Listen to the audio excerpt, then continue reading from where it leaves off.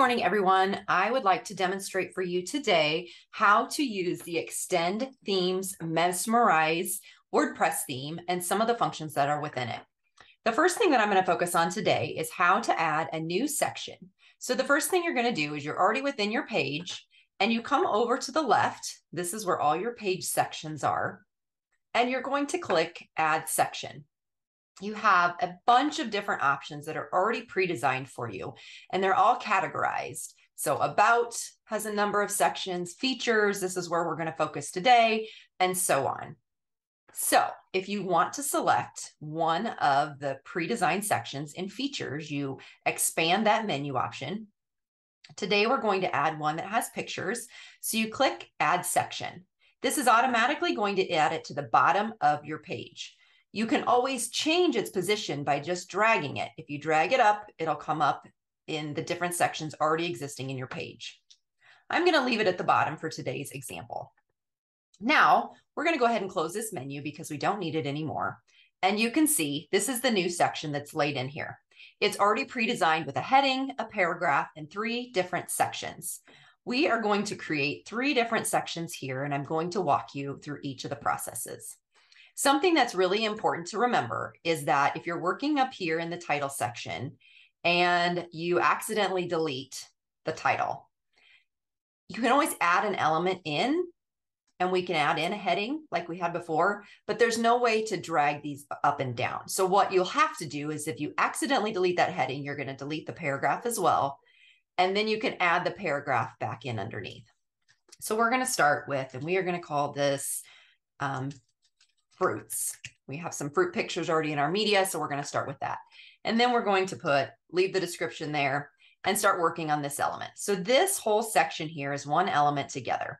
You notice as I scroll over them, you get a little pencil for edit, a little red trash can for delete, and this is all one element. If you come up to the top, this little trash can means you would delete the whole element.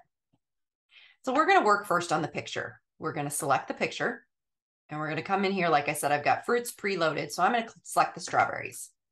Once you've selected the picture, you'll notice that you have these dotted lines going around the picture.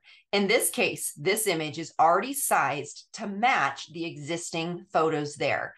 That's really important if you want it to look all aligned and symmetrical. So we're not going to change these lines. We're not going to drag. We're just going to go ahead and say crop image. It drops that picture in, and they're all the same height and width here. Let's go ahead and get another fruit here. Let's grab this lemon. You'll notice this time, this lemon picture is not sized the same. So you can grab and drag this around, but if you drag these in, it will give you the wrong dimensions. I'm going to show you what that looks like. So say we drag it in and we're like, well, we just need the lemon. And I'm just going to drag this in and say crop image. Now when I come in, that lemon is not the right size. If I realize this and I'm like, oh no, I need to go back and change it. If you come in here and select the lemon again, or even say, let's pick apples this time, it's going to keep those dimensions that I cropped that lemon to. So what we're going to do is we're going to X out of that, and we're just going to delete the whole section. We're going to say, whoops, just delete it. Let's get rid of it. Now we only have 2 sections. So the way that you add another section is you come over here, you click your little green gear, scroll all the way to the bottom, and you can add an item. When you add an item, it's going to copy exactly your first item here. And now all of our pictures are the same size again. So let's go ahead again. We'll pick our lemon. This time we won't mess with the dimensions. We'll crop the image. And we're going to grab a lime. This one, we just need to scoot a little bit. We're going to grab and move this, not changing any dimensions, and crop the image. And they all come in the same size. Now we're going to edit the title. We're just going to name the fruits as they are. And I like to put my titles in all caps. You don't have to. It's just a design thing that I like to do to draw some more attention to it. Another preference of mine when doing design is I don't really like this learn more link. And so what I do is I delete it. I'm going to delete it across each of mine. And then I get this little blue button that says add element. So this time I'm going to add a button. I'd rather have a button there. And so we're going to call it learn more. You can put your link here. If you're linking within your website and you have a page that's called Strawberry, you can just put a /strawberry and it knows to reference your domain. In this case, I've got a dummy domain up here. It knows to reference your domain and the page already named Strawberry. Since we're staying within our own page, we want it to open in the same tab. If we were linking out to an external page, we'd want to put that in a new tab. In this case, we're going to go ahead and apply changes. If you want to change the look and feel of your button, there's those options, and I'll show you those next. So we're going to add element on lemon. We're going to add our button. We're going to say learn more. And we're going to go to the page named lemon. Now let's say that I wanted my button to look different. I wanted it to be yellow to go with our lemons, and I wanted it to be round.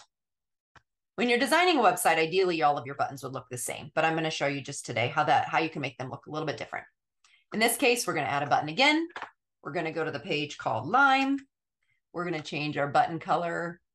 When you preset your theme colors, they'll all be here, but we'll just pretend that we want a different color button, and we'll choose that. And this button we want to be square. So we apply changes, and now we've got our button. Oops, I didn't say learn more. Learn more. You can see now that I've come back into it, it's put in my domain name /Lime, assuming I had a page named Lime. And so it goes ahead and makes that reference for you, and you can apply changes. Now, the same thing applies here. If for some reason I accidentally deleted this paragraph, but I wanted it, I would have to add my paragraph back in. You can see we have two different sizes of paragraph. This one's a little bit bigger, so that's not the right one. Add element, we want the smaller paragraph. Now, in this case, I'm going to have to delete my button because there's not a way to move that up.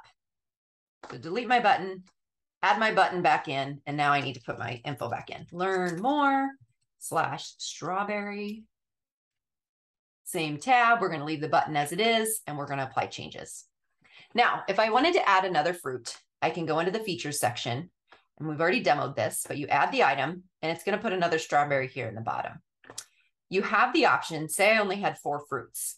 I can make them all centered so that strawberry goes in the middle. And then if I wanted my content to still be left aligned, I would click left there. So see, all my title, my paragraph, and my button are all left aligned. If I want them centered, or if I want them right aligned, those are options there. Right, looks kind of fun. So we'll leave it like that for now. But that's how you work with sections. One other thing I want to show you is you can also rearrange these. You can drag the strawberry up here, or say, for example, you really liked the way the lime one turned out, and as you add more, you want it to replicate lime. Let's put lime first, and when you add an item, it adds lime as your next item that you can start editing. Now, since we have this set to center, these 2 items, since we don't have 3, center under the 2 above. That is just a quick walkthrough on how to work with a features section in Extend Themes Mesmerize.